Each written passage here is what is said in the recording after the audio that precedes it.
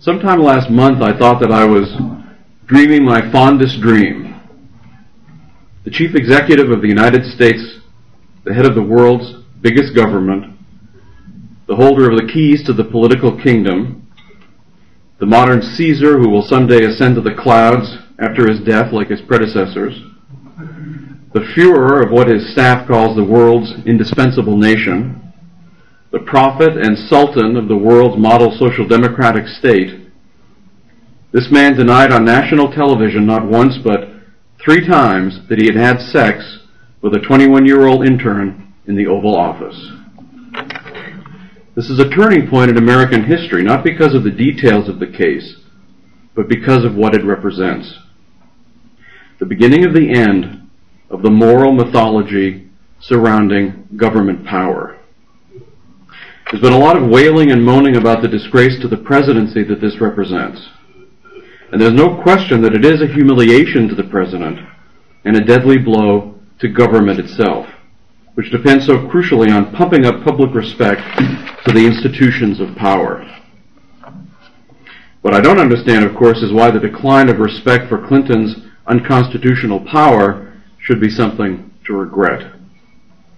For anyone who longs for liberty, this is the moment of a lifetime. That the legitimacy of power would come under severe strain is a prelude to the crack-up of the central state itself. In the eternal struggle between liberty and power, between the freedom of individuals and families and the arrogant demands of the central state, power is slipping and liberty is at last making strides, as it has been steadily and systematically for the last several years. The humiliation visited upon the White House is but one of many signs that the central state is coming unglued and that a new era is dawning. The distance between liberty and the present omnipotent state is no straight shot, of course, and the trends of the moment could reverse themselves, especially if the intellectual vanguard of the free society does not follow through. But the moment is truly upon us. The Cold War is over, and the presidency as an institution is in deep trouble. Socialist intellectuals are grasping at straws, and today's students are more resistant to statist ideological control than ever. We're in the midst of a technological boom that benefits the cause of liberty in more ways than even we know. Meanwhile, the state is losing prestige day by day, and therefore losing its confidence that it is really in charge. Consider this: since the news about Clinton's escapades were first made public over the internet, he's held no press conference, made no public appearance without using a foreign leader or a dramatic news event as a shield. Even during the attempted run-up to war, he could not go before a phonied-up town hall meeting and confront the American people with his rationale. He had to send 3 freakish minions who might well have been from another planet into the heartland, where they were chewed up by average people demanding to know what was really behind this drive for war. The result was a great debacle. Here were the top dogs of the executive branch being pounded in ways not seen since the height of the Vietnam War. When Albright, Cohen, and Berger are in Washington, they have roses thrown at their feet. Not in Ohio, however. Not anywhere in the real America. The event reflected what the White House calls poor planning. And what does that mean? The setting is supposed to be intimidating, where everyone can ask a question. Everyone who can ask a question is being glared at by everyone else. The audience is supposed to be hand-picked, so they feel it's a privilege to attend and thus do nothing to rock the boat. The public is not supposed to be invited on a first-come, first-served basis. But by sheer incompetence brought on by Lewinskyite distraction, the administration stumbled so badly that its consequences were felt by the entire foreign policy establishment, including the State Department, the misnamed Defense Department, the CIA, and the National Security Agency. In the post-war period, these agencies have attempted to foster the public impression that they're engaged in a deeply complex science of geopolitics, requiring high-level training and education. But in Ohio, they were exposed not only as mere mortals, but as incompetent fronts for a power grab, lecturing average questioners on how little they knew about foreign policy. The government hacks were, of course, furious they were being questioned at all, much less denounced by hundreds of scraggly protesters. This level of resistance didn't come about in the 1960s until after the draft was in full swing and the body bags started arriving. And the protests were marred then by the perception that being anti-Vietnam War was implicitly a socialist act because it meant being sympathetic to the communists. But all this is ancient history now. Protesting the likes of Cohen, Berger, and Albright is not disloyalty, it is a patriotic duty. This level of resistance, both political and intellectual, seriously hinders the ability of government to function. They're no longer issued the blank check they were granted during the Cold War. Their war games henceforth will have to be conducted under a new level of public scrutiny. The negotiated peace facilitated by Kofi Annan actually has a secret history. It was fear. Fear of the public, fear that this war looked too suspicious to average people, especially in light of the sexual allegations against the president. This will probably go down in history as the wag the dog syndrome. In the movie, the president is caught molesting a young girl visiting the White House, and the president's spinmeisters conjure up a make-believe war in Albania as a means of public distraction.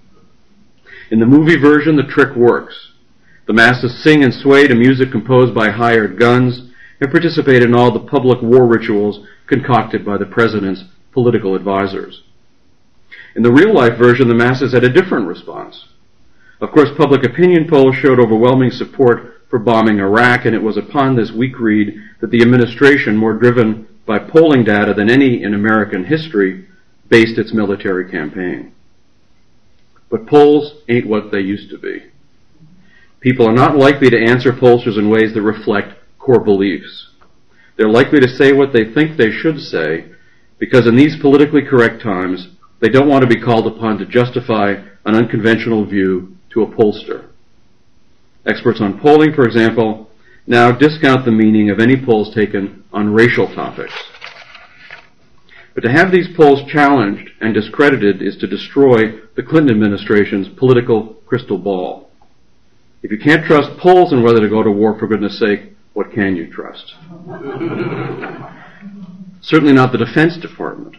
Turns out that for 2 weeks prior to the Annan meeting, the entire Pentagon and all branches of the armed services underwent an unprecedented and deep penetration by teenage computer hackers playing all sorts of games, especially with their personnel files and payroll records.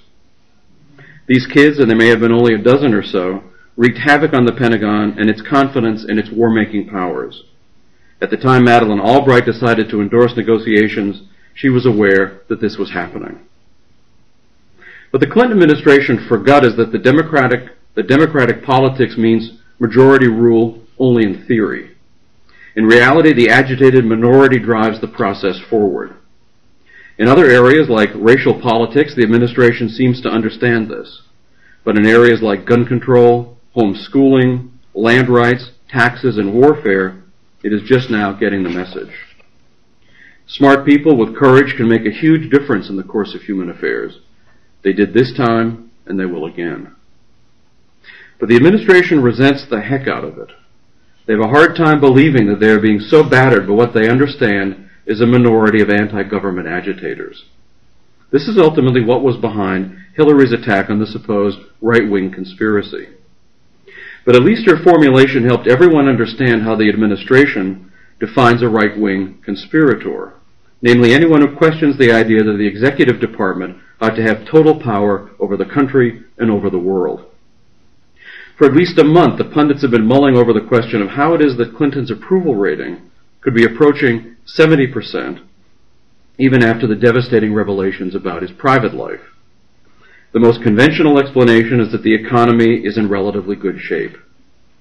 What that means is that for the first time in some 25 years, the financial condition of the American family isn't systematically and noticeably getting worse every single day. Thank goodness for small favors. When people are asked whether the president is doing a good job, the first question that comes to mind these days is, well, what is his job? He's no longer protecting us from an evil empire overseas, battling the rise of totalitarianism in Europe, presuming to dig us out of a Great Depression, or trying to win some far-flung world war. Maybe the best the government can do for us these days is entertain us, and on that score I have to say the Clinton administration gets very high marks. We also cannot discount the people's intense and general hatred for the media, and specifically the resentment that people feel towards the newspapers and the TV networks for having trumpeted details of a case that most of us would not like to have discussed publicly. But there is a deeper reason why the special counsel, Ken Starr, is garnering very low ratings and the president high ones. Clinton is, first of all, nothing if not an impressive political figure. And like Ronald Reagan before him, he has a way of seeming to separate himself from the government he heads. He is rarely seen with congressional leaders. He's not particularly partisan. He runs his own show, runs it his way. He's so shifty ideologically that his inconsistency can be easily confused with independence. And no one in American public life is better at avoiding blame than Bill Clinton. So it may not be inconsistent that people can report trusting government less now than at any time in post-war history, and at the same time have a passive, positive feelings for Clinton. But there's another crucial point that must be addressed, and that is the persona of Kenneth Starr. The consummate G-man using wiretaps, the subpoena power, and all manner of legal trickery to get people to tell federal prosecutors details about a person's private life that the government would have no business knowing if the case involved a private citizen. Now, of course, it's perfectly proper for the government to have an investigative arm that does nothing but investigate the government. When a person becomes president and rules over the American people, it is proper that he surrender all rights to privacy. But ironically, it is not Clinton but Starr whose power and behavior to the average American seems most consistent with what we know about the way government actually does business. What institution in America subpoenas a mother to turn in her own daughter about lies the daughter might have told to a prosecutor? Only the government. And it is the American people's instinctive sense of the rights of the individual against Leviathan that caused the G-man to sink in popularity relative to the president. In this case, then, Clinton is personally benefiting from the anti-government sentiment he so often derides in public. Now, it is his minions who decry the abuse of power, quote Lord Acton about the corruptions of power, and attack the supposed abuses of the Constitution by a federal prosecutor. And in this public relations war, the administration is winning. But it is not a long-term victory. What Starr is doing to the administration, spying on its employees, forcing them to testify against themselves and their pals, demanding their private correspondence and records of private conversations, is precisely what the central government does to the rest of America every single day. If Starr represents the abuse of power, what does the Leviathan state headed by Clinton represent? In this crossfire between two government officials, then, the state is doing much to undermine itself. Its lies, its internal contradictions, its abuses of power are whittling away at its moral authority. For example, Clinton tells us that Saddam Hussein can't be trusted to tell the truth. Clinton says we must pay attention to Saddam Hussein's deeds, not his words. But does anyone really believe that Clinton can be trusted to tell the truth? Can anyone trust Clinton's words? Does anyone really have the stomach to pay close attention to Clinton's deeds? Now, Hussein is a typical head of state whose antics are all too familiar. But we too, it's familiar to us because we too live under a despotism. These are governments bound not by law, but by the will of men, exactly the opposite of what the framers intended.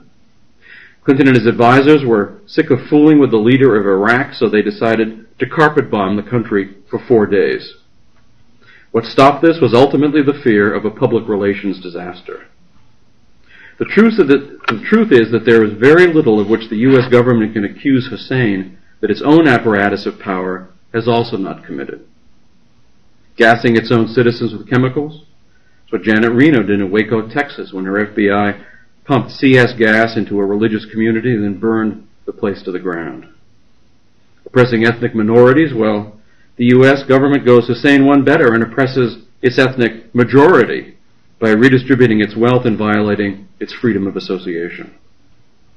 Threatening its neighbors? The U.S. government doesn't restrict itself to its neighbors. Its troops will travel halfway around the world to threaten. Ask the people of northern Italy what they think about the hot-dogging U.S. fighter pilots whose antics led to 20 deaths on the ski slopes a couple of weeks ago. Ask the residents of Okinawa, Japan, who endure a non-stop crime wave and all-night jet engine noise imposed by U.S. troops. In virtually every country on the planet last week, there were demonstrations against the U.S. drive for war with Iraq. When Annan and Hussein struck a deal for peace, the entire world cheered, leaving only a handful of sneering warmongers like Trent Lott to gnash their teeth. But these are difficult days at the White House. If you want to see a preview of this administration's mark on history, I can't highly recommend enough Ambrose Evans Pritchard's remarkable book, The Secret Life of Bill Clinton, published this year by Regnery. It's been attacked wildly in the liberal and the neoconservative press, and there's a reason for that.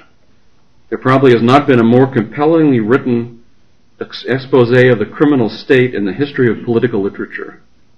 And to think that this is only the first of many dozens of books that will be pouring out over the next 4 or 5 years, many of them insider accounts of the deceit, crookery, duplicity, and murder that lie at the heart of the state. Like the Evans Pritchard books, these will not be philosophical tomes, but detailed exposés. And if you remember about how much damage David Stockman's book on the Reagan budget fraud did to that administration, we can only imagine how deadly the library of Clinton books will be for the reputation of big government. Among the most notable ironies in this administration is that the White House, the most pro-feminist statist in U.S. history, is being done in by laws promoted by feminist statists themselves. Intimidated by this lobby, Congress and the federal courts imposed sexual harassment laws that made every company with more than 15 employees legally liable if anyone could claim to be put upon in the workplace. This resulted in a huge increase in the ability of litigants to loot companies. But sexual harassment law is only one facet of a massive legal edifice that unjustly intrudes into the workplace, with the EEOC attempting to manage every aspect of the employment contract. For 35 years, these laws have accumulated to the point that race and sex quotas have become deeply institutionalized in American economic life, causing hundreds of billions of dollars in losses a year and repealing the freedom of association that Americans used to take for granted. There are few aspects of Leviathan that fly so aggressively in the face of fairness and justice as race and sex quotas, which are implied in the very existence of civil rights law. That's why the left, in light of the huge public backlash, has put on such a full court press in their defense. And what does that defense come down to? They note disparities in income and position continue to exist in education and employment. And they argue that these disparities are prima facie evidence of malicious discrimination. But this is a wildly implausible theory. What this evidence of disparities actually reveals is that the distribution of talents and choice of occupation are not evenly distributed across demographic groups in society. To note that is not to say that anyone should be pigeonholed in a predetermined place. But so long as people's choice of occupation is determined by free will, what business of government is it to override these choices and try to centrally plan some bureaucrat's idea of the ideal society and the ideal mixed society? Under the theory of affirmative action, that ideal should have been achieved long ago. But like socialism itself, the utopian vision is an elusive one. The clock has been ticking on the quota machine for some time. The case now for absolute freedom of association is being made more and more openly. I think it's only a matter of time before the civil rights central planners lose their will to power and, as with socialism itself, are swept away. We can see the future by looking at the status of employment contracts in the high-tech industries. These industries are staffed by workforces overwhelmingly white and overwhelmingly male. Notice that there has been nary a word about the supposed unfairness of this fact, breathed by the race and sex racketeers that use their extortion tactics in other economic sectors. They rightly assume the case would be difficult to make. The sector is so enormously competitive it would make no sense for Oracle or Microsoft to maliciously discriminate against a minority if by so doing they would sacrifice profits or pass over some new important software development. At the same time, it violates everyone's sense of fairness that incompetence should be forced on companies struggling to take advantage of every innovation. But this is not the only area in which the software and computer industries are discrediting the old rationales for state power. The growth of internet commerce is one of the most exciting developments of our age. Not even the futurists who forecast the information age understood how the commercial impulse would transform this medium into a powerful vehicle for the reinvigoration of capitalism itself. These days, everything from CDs to sneakers to books to wine to used cars is available over the World Wide Web. It's remarkable to think that this extraordinary medium has developed as a viable commercial center in little more than 36 months. With the advent of the web, we have the privilege of seeing an entire economy spring up before our eyes and teach us permanent lessons about the nature of social cooperation under freedom. No one person coordinates the web. It's a vast network of millions upon millions of producers, consumers, and suppliers cooperating in mutually beneficial exchange. And these cooperative behaviors are counterbalanced by healthy competition for consumer loyalties. It's true that only the fittest survive, but who is fit and who is not is determined by a minute-to-minute plebiscite conducted by the consuming public, with the results changing all the time. What we see developing on the web is no different from the way free markets have always worked. But it's been so long since we've been permitted to observe the power of unregulated markets that we almost forget just how glorious the sight is. Gore, Clinton, and the other statist types like to tout the glories of the internet and what they call the information superhighway. An analogy, of course, to a government project, right, the superhighway. And dare suggest that it needs taxpayer subsidies to become a genuine social benefit. In truth, the medium has become their worst nightmare, when they have tried to stifle at every opportunity with their proposals to tax and put listening bugs in everyone's computer. Yet the internet is breaking up the monopoly, for example, of the mainstream newspapers and the network news broadcasters. We often hear about how the news cycle has gone from being 3 or 4 days to being only hours. We hear how breaking stories have become dull and dusty after only an hour or two. This is due not to some general degradation of the news culture, as the mainstream media apologists would have it. It's a consequence of the cold, bracing winds of competition that the mainstream media are facing for the first time in many years. Think of this. Matt Drudge is a college dropout with no prior experience in journalism, no money, no startup capital, no contacts, no old boy networks to call on, no membership in the Council on Foreign Relations or the National Press Club.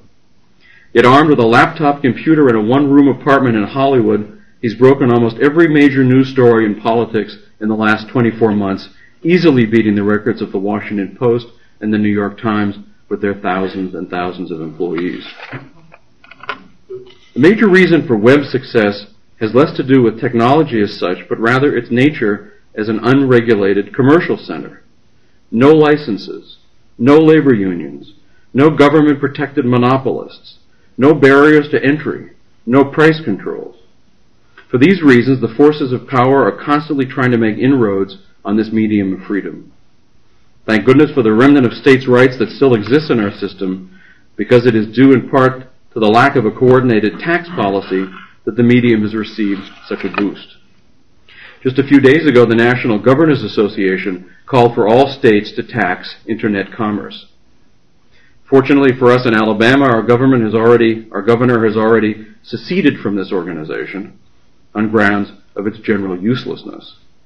But unless I'm very wrong about the present state of opinion in this country, especially among users of the web, this proposal is going nowhere. Any governor who has endorsed it is going to face a fantastic amount of opposition and political reprisal. There was a time, and it was not too long ago, when political dissidents were nowhere near as numerous as they are today. But with a growing dissolution of official political culture, the agents of the federal police state are simply unable to manage the ebb and flow of opinion. That is why when they choose to go after particular people, they want to make sure they represent what they perceive to be the scariest element in American public life. I speak, of course, of the radical right. I suppose if there were not a group called the Aryan Nation, the federal police would have to invent it. For all I know, they did. Just the other day, 2 fellows in Las Vegas were arrested by the FBI, their car shrink-wrapped, their apartment ransacked, held in jail. News media blared headlines that came right from the FBI. Radical right-wingers plan anthrax attack on New York subway. Now, I'll confess to having known some right-wingers in my day. But never once I heard of anyone fantasizing about gassing and mass murdering tens of thousands of people on the subway. In the annals of the American right, I can't remember mass murder exactly being high on the political agenda. The right wing is not the equivalent of the government.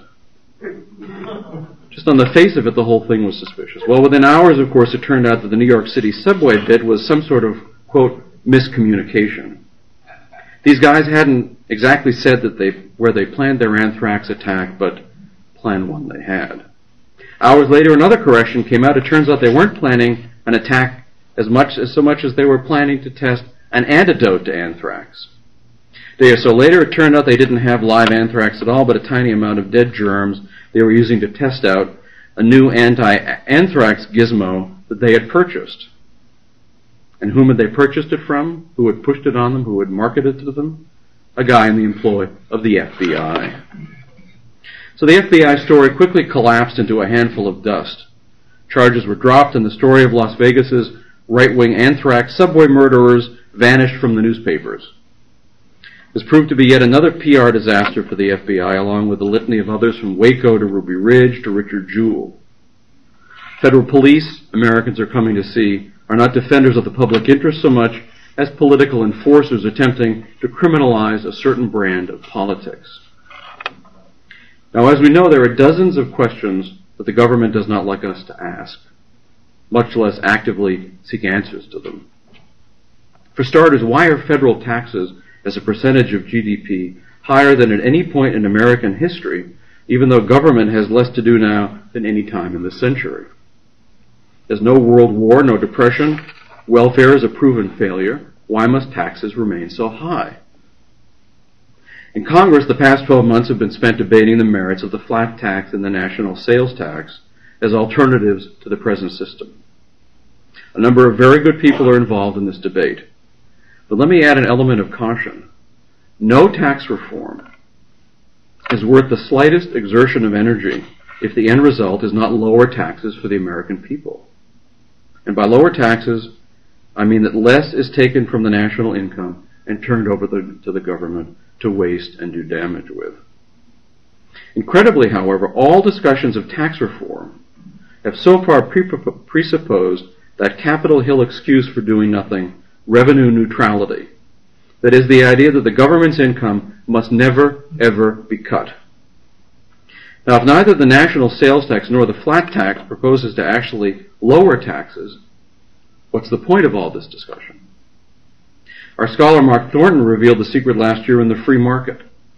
There's nothing like a promise to rip up the present code and replace it with a different one to cause the political contributions to pour in from large corporations and indeed from everyone who is affected by any change in the code.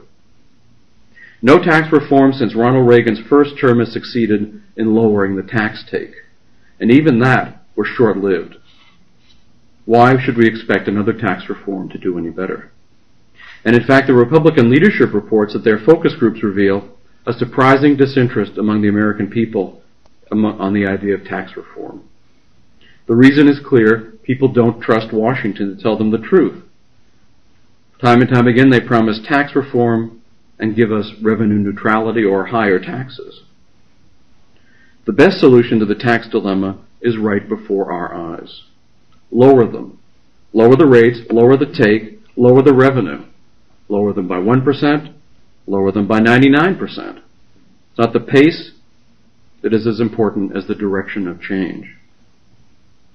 Another major issue that has the public deeply confused is the workings of the monetary system. When Alan Greenspan testified on Capitol Hill last week, he was greeted by hosannas appropriate to a witch doctor of a primitive tribe.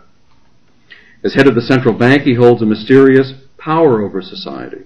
And as bamboozler in chief, he is able to intimidate practically every lawmaker this side of Ron Paul into thinking that he's master of the universe, brilliantly managing interest rates and money flows to the betterment of mankind. But is he? Of course, far from it. Although hailed as the greatest Fed governor ever, in some ways, he's the worst. Never before has a Fed governor been so free with the power to bail out failing financial systems, not only at home, but abroad.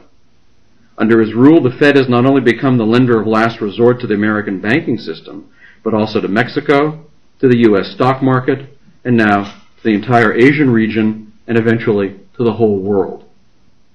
In the last 3 years, the system faced a $50 billion bailout of Mexico, a $57 billion bailout of South Korea, $43 billion in Indonesia, $18 billion in Thailand, total of $118 billion, probably rising to at least double that. But by delaying the day of reckoning with bailouts, Greenspan builds the international mountain of dollars and debt, making the inevitable collapse all the more devastating.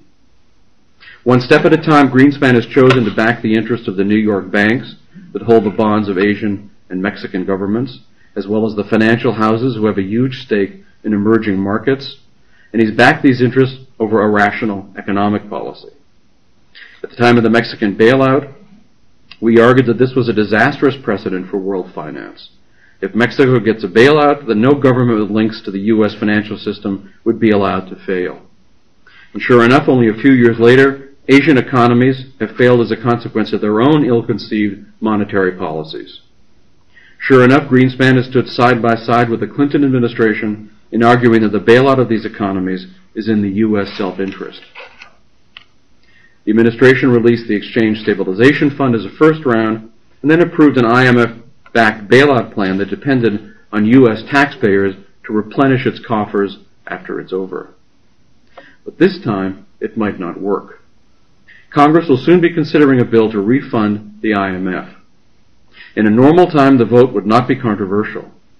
But this year, faced with a massive constituent backlash, the Congress is prepared for a cataclysmic battle that will set the stage for future developments in the world monetary system. The choice is this. Will we continue down the path to further centralization of monetary power, making the IMF the de facto world lender of last resort? That way lies a monetary debacle of global proportions. It is a prescription for a level of financial recklessness and hyperinflation that no Fed governor, no matter how smart, will be able to prevent. The other path is towards pulling out of these financial commitments and allowing failing economies to fail on their way to the restoration of a sound financial system. The truth is that the present monetary order is unviable over the long term, as much as the U.S. might have benefited from it in recent years. Subtly and without any announcement, the world has made a transition from the failed system of floating exchange rates to the failed system of relatively fixed exchange rates to the full-blown world paper dollar standard we now find ourselves on. To those of you who have wondered whatever happened to price inflation, the advent of this new system provides your answer. If you look at the growth of the U.S. base money, you'll find that monetary inflation has been no more restrictive than it was in the late 60s and early 70s. From the end of 1990 to the end of 1996, the Fed used its open market operations to increase the monetary base, which is currency plus bank reserves, by 55%.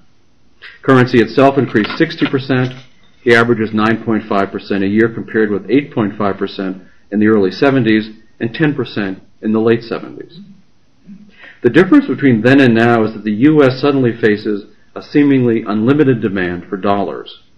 These dollars, stored in the form of U.S. debt held overseas, are then used as base money upon which governments like Korea and Indonesia can inflate their own currencies. The primary monetary objective of Greenspan and the Clinton administration is to keep those dollars overseas. So long as they are, they believe, Federal Reserve inflation can be exported far from our shores, prices can be held in check, and the forces of the boom-bust cycle kept at bay. This is precisely why the administration is so anxious for a bailout of Asian economies. If they are put in the position of selling dollar-denominated assets, it could set off, they believe, a dollar repatriation that could wreak havoc on the U.S. stock market, on interest rates, and on the price level.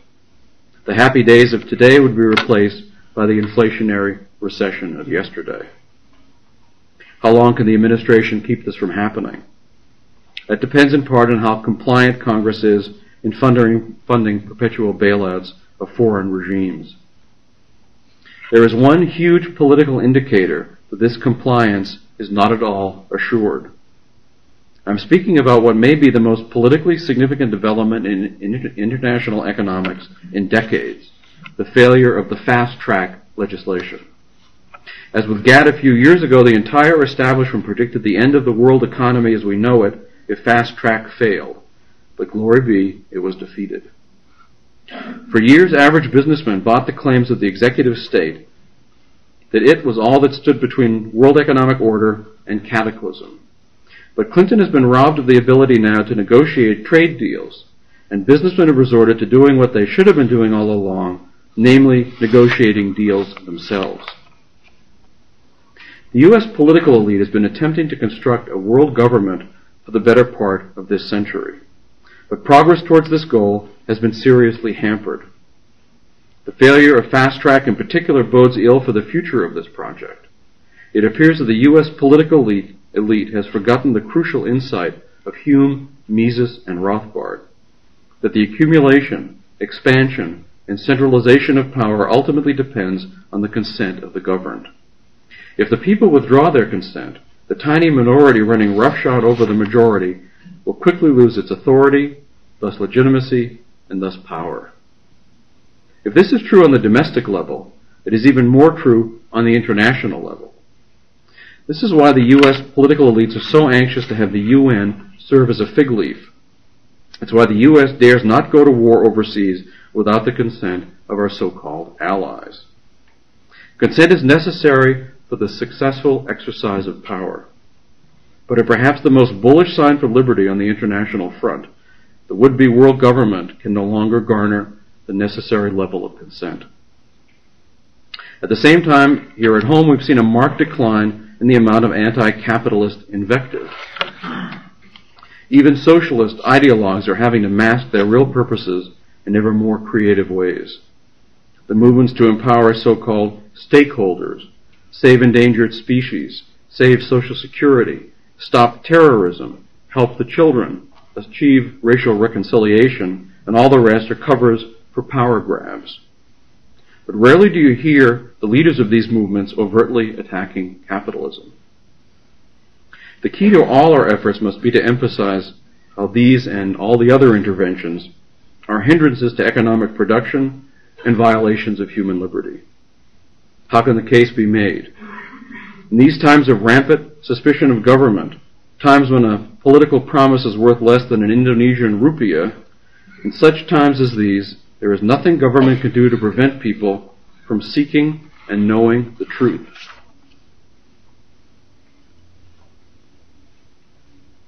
This reality has generated an unprecedented hostility between the government and the people, surely the most significant political development since the end of the Cold War. In fact, this attitude has been steadily growing for the last quarter century. But in the last few years, we have seen a development in our political culture that truly signals the beginning of the end of power. For the first time in my lifetime, and I dare say for the first time in this century, the government has begun to fear the people. In Jefferson's vision of government, the people are self-governing and thus have nothing to fear. When government fears the people and people fear the government, it's proof that something has gone very wrong. The government has formed a force independent of society, to Jefferson. It is at this point, he argued, that it is time for a revolution. Mises agreed with this view, but improved it. He argued that as soon as a people find themselves oppressed by a state, they should be granted the right to slip away from its rule, not by overthrowing the old government, but by seceding from its control. In practice, of course, this is precisely what the American revolutionaries did. What Jefferson never imagined was that the American government could ever become as big and as monstrous as it is today and not face the threat of revolt. The means by which it was done was also unimaginable to Jefferson. The nuclear threat, total war, mass democracy, government management of the economy, the welfare state. But Mises did imagine such a thing because he lived through it. He saw the world engulfed by the evil of socialism and communism, and his own native land taken over by a nationalistic variety of collectivism. Unlike us today, he saw no light at the end of the tunnel. He saw only destruction everywhere he looked. Yet he opposed it at every step, nonetheless. Indeed, if you look at the great intellectuals who constructed that beautiful edifice called the Austrian School of Economics, you can see that they all faced huge obstacles. Karl Menger, Eugen von Barbauer saw the classical liberal order of the 19th century collapse before their eyes. Mises, Repke, and Hayek saw their homelands engulfed in National Socialism. In the United States, Frank Feder and Henry Hazlitt watched as the New Deal and the World War smashed what was left of American liberty. And Murray Rothbard began his teaching career as the Great Society erected the redistributionist state on top of everything else. But these men upheld truth and hope as versus the ups and downs of the events of the day. In the long run, we will win this battle thanks to their heroic efforts. At the Mises Institute, everything we do centers on making the ideas of liberty come alive for today's students in today's times, not just to provide intellectual stimulation, although that certainly is there. Our goal is to see that the liberty we all love prevails against the conspiracy of power. Our primary work is with students, the much derided Generation X, so called for its members' lack of moral direction and purpose. But there's another side to the story. We've been working with students for more than 15 years, and never have so many been so smart, so intellectually hungry, so morally committed. So many fine young men and women come to our side seeking fresh approaches to social and economic issues. The university campus these days is usually constrained by PC taboos. We, of course, face no such restrictions on what we teach, on what our students read, on what our students learn. And I'm pleased to announce that our graduates are now finding that they are sought out for their familiarity with and commitment to Austrian ideas and classical liberalism. They and their progress are a continuing source of inspiration to all of us. Let me mention a few other things that we have cooked up. In October, we're holding the first full-scale revisionist conference on the presidency itself, applying the lessons we've learned under Clinton to many prior inhabitants of that office. You know those lists in which the academics rate the best and the worst presidents? We're producing a list too. I'll give you a hint. The last shall be first, and the first shall be last. But even before that historic conference, we have the wonderful Mises University, in which cream of the crop students from around the country and the world come to study with the best Austrian faculty. Then there's the Austrian Scholars Conference, founded as a direct hit on the Socialist Scholars Conference. Yes, there is such a thing, and it attracts about 2,000 people every year. We're not that big yet, but we have high hopes. We have two exciting book projects. The first is 15 Great Austrian Economists, in which our scholars tell the stories of the men and the ideas that built the Austrian school over the past 500 years. We expect it to be a permanent part of the core Freedom Library. And then we have Murray Rothbard's magnificent treatise, The Ethics of Liberty, appearing in cooperation with the Center for Libertarian Studies and New York University Press. First came out in 1982, but in a tiny printing, and was neglected, very unjustly neglected. We feel sure that this revised edition, with a brilliant introduction, will be seen as the strongest possible case for the purely free society ever made. In addition, this is the first year of the Quarterly Journal of Austrian Economics, published in cooperation with Transaction Press of Rutgers University. And of course, our widely influential publications like the Free Market, the Mises Review, Austrian Economics Newsletter, all make the precise difference in the world of ideas that we intend them to. Also this year, the Institute is finishing a permanent home for liberty that will house the Rothbard collection for visiting scholars from around the world. They have plenty of space to hold our seminars in political economy and much, much more. We have a 2-volume Mises biography in process, first ever. We're producing a scholar's edition of Human Action, the original 1949 edition, considered to be the best and most definitive edition for reasons the editors will explain in their introduction. Several other books are in progress on money, Fed, welfare state. Transaction Publishers will soon be releasing our path-breaking defense of the right of secession. All this is in addition to our flourishing op-ed program, our films on economics, our scholarships for graduate students, our distribution of Austrian books and research materials throughout the world. We do it all with no connections in high places.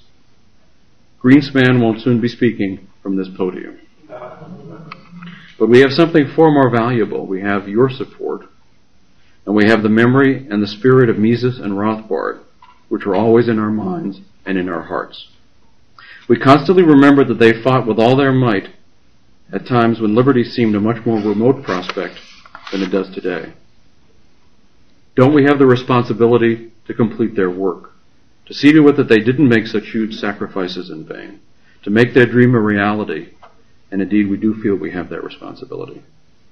But there is an even greater reason to fight on behalf of freedom. It is because freedom is what is best for our families, for ourselves, for future generations, because it is right, because it is true, because it is the key to saving civilization itself. Like you, we care intensely about the future. We understand that the real course of history is determined more by intellectual forces than any other.